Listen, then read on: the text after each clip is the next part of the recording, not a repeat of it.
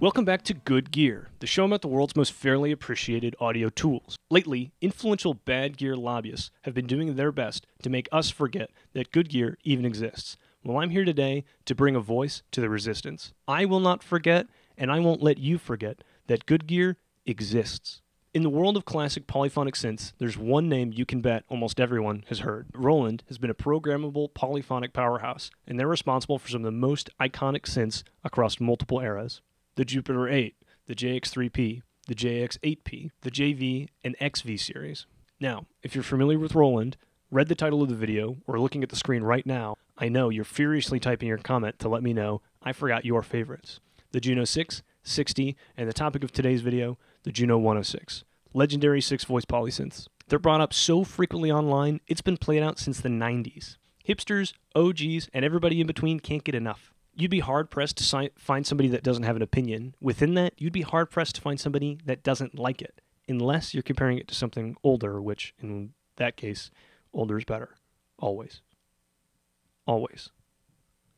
Always. There's no exceptions. Older is better. At first glance, the 106 is ticking all the boxes. A stylish combo of blue lines, red lines, faded yellow buttons, faded orange buttons, blue, faded to turquoise buttons, all on top of a bog-standard gray, just screams, this is a product. Moving on to the controls, the finger-friendly faders follow, frankly, a f***ing foolproof flow with nearly no features beyond what you can see on the panel. What you see is what you get, and what you get is exactly what you need. One oscillator that can be a variable pulse wave, or a sawtooth, or both, along with a sub-oscillator, to give the Juno that low end that it's often praised for. Then, our classic Roland OTA filter, and a high pass with fixed levels to clean up some of the mud. One envelope is shared for the VCA and the VCF.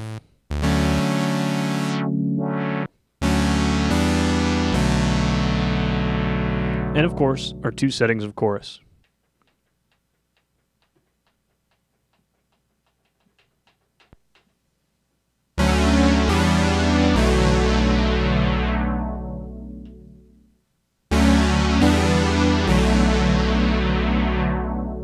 The 106 is modern enough to have MIDI and accept sysx, so using desktop editors allows us a lot of options for storing and editing patches. With 128 presets organized into two banks of 64, we can find classic sounds such as pianos, synth pads, drums, low dark strings,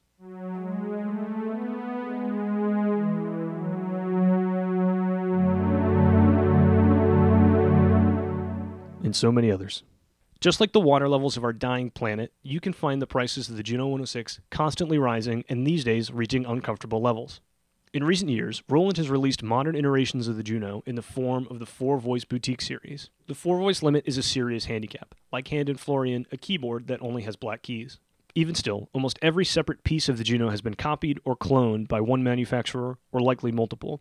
The chorus exists as a standalone pedal, as a standalone VST. The entire synth exists as a VST. Its oscillators, filter, and VCA all exist in Eurorack. There's even a modern inspired by clone in the form of Behringer's DeepMind 12.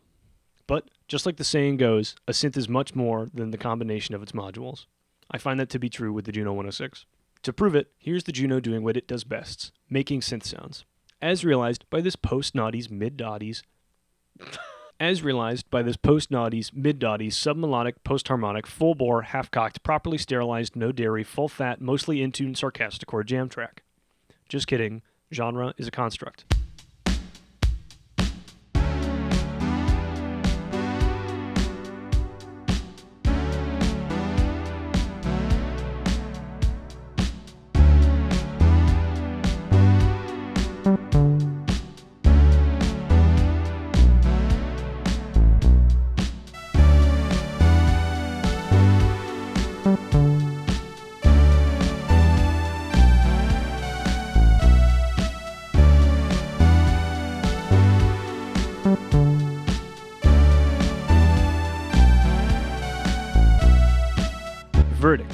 Juno 106 is ubiquitous for good reason. It's almost impossible to find a position on most of the faders that sounds bad, and the chorus is the cherry on top. It'll make any patch sound like it was pulled from the water of an 80s Miami pool party. I would recommend buying one, but only if you luck out on a good deal or land one in a favorable trade.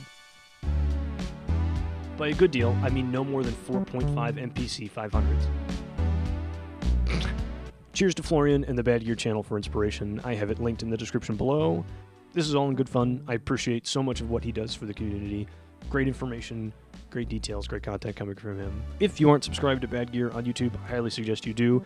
He does videos that are formatted like this, but legitimate and much funnier than this. If you're able to, I recommend supporting his Patreon. Keeping him out of the workforce is best for all of us. Mine has been Jorb. Thanks for watching. I'll see you in the next one. Happy April Fool's Day.